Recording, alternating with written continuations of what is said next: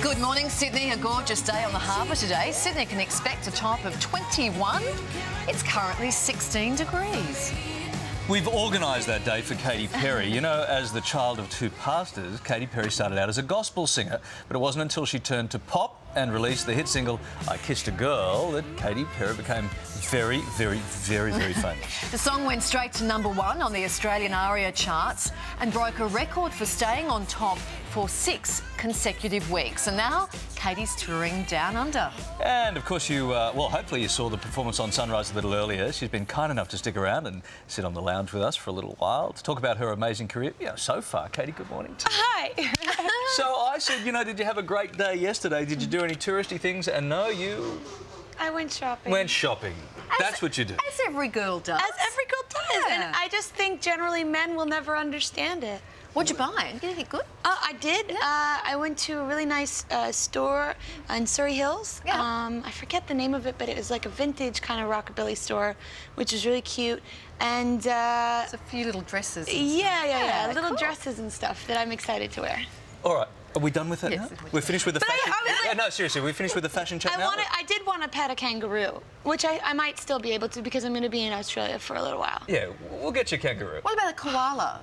Well, koala would be nice. a little bit easier to catch. I don't want to be like stereotypical tourist girl that comes from the States to Australia and want to go surfing and hop in the knapsack of a kangaroo. No thanks. You know, if your next song is I Kissed a Koala and I Liked It, you'll know that we came up with that hit. Well... Were you a good Christian girl growing up in a very strict Christian family?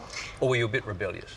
You know, I think I was okay. I didn't eat a whole lot of sugar cereal. I definitely stuck to my parents' rules because that was, you know, you're born and you grow up in a family and you know, kind of fear your parents and you definitely respect them and this is the way and this is how it is and do it like this and of course that's what you grow up in and then, you know, when you leave the nest you kind of figure out things a little bit on your own, but generally I was a good kid, like, you know, right, maybe. I mean, they're both pastors, right? So it's not just sort of religious, it's like really quite religious. And you didn't sort of even listen to rock music. It wasn't until you were, what, 15 or so that you discovered it?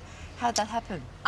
Well, I remember I was hanging out with my friend and we were just being girls, trying on clothes and doing stupid stuff, and she was playing DJ for the day, and she put on Queen, Killer Queen, and I was definitely so, like, taken aback, and it was like the heavens opened up, and I was like, Queen.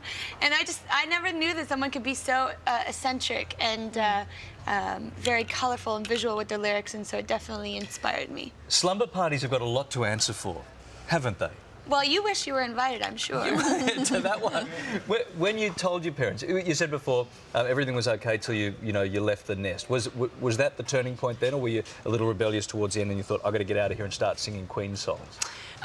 No, you know, they're very supportive. Like, they're the ones that got me the singing lessons, bought me my first guitar when I was 13. I think generally their parents, and they have their opinions, as all parents do. Like, even if I were going to college rather than singing a song called I Kissed a Girl, they'd probably be saying, well, you should do this, blah, blah, blah, blah. I love them, respect them. Don't try and change them anymore. But they supported your early music because you were doing gospel, right? Your first album was a gospel. They definitely support it now. I got the call yesterday. I'm going to play on the Latin VMAs. My dad's like, I want to go to Mexico. I'm like, okay, let's see you in Guadalajara. That's great. So they really... Because I'd read that they weren't really supportive of what you do now, but they are. Yeah, but I think that it's a funny thing called gossip, and you can't always read... I mean, you can't always, you know... no, I think, absolutely. You can't always believe what you read, because it's definitely one of those, like, of course you would think that, like, I was raised in a very religious household, my parents have shunned me, and, you know, I live in a basement and I eat stale bread every other day or something like that. But it's definitely not. Like, I don't disrespect what they believe, and, you know, they understand me, and I'm kind of... Yeah, and they if not entirely agree with the lyrics, they respect what you're doing. Parents and kids have always kind of had that, like... you know, thing. Chewing and frying, If we cut all of that away and just get to the lyrics of this song, I Kissed a Girl and I Like It, what do they think of that position, that proposition? What do they think? About you singing about that?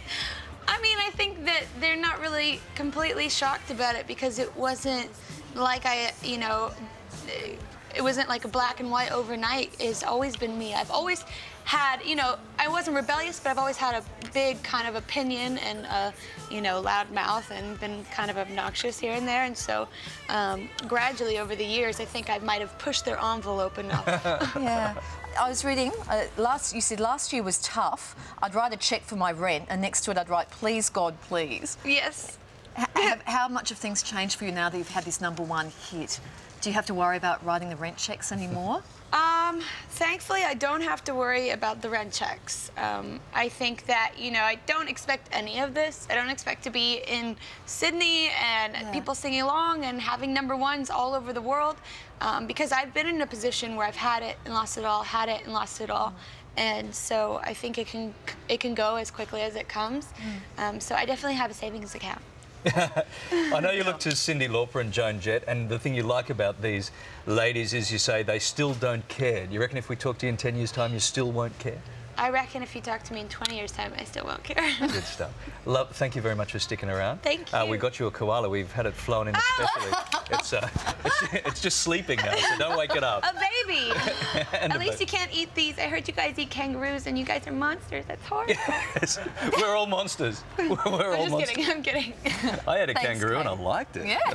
Hey, good to see you. Nice to meet you. Nice to meet you. Thank you, Katy. Nice to see you, Joan. Katy Perry's album, One of the Boys, is out now, and for more information on her tour, just head to our website and we'll point you in the right direction. Is that like the luckiest koala in the whole world? Look at that couple going on there. Still to come, the call for healthy food to be subsidised for low-income families, plus your votes for the hottest on-screen couple of all time. And coming up, he's just been voted the sexiest man in footy. Matt Ballon is here on the couch. You single, Katy? No. No, okay. You're watching The Morning Show right across Australia. He's not either, actually, so that kind of works out just perfectly.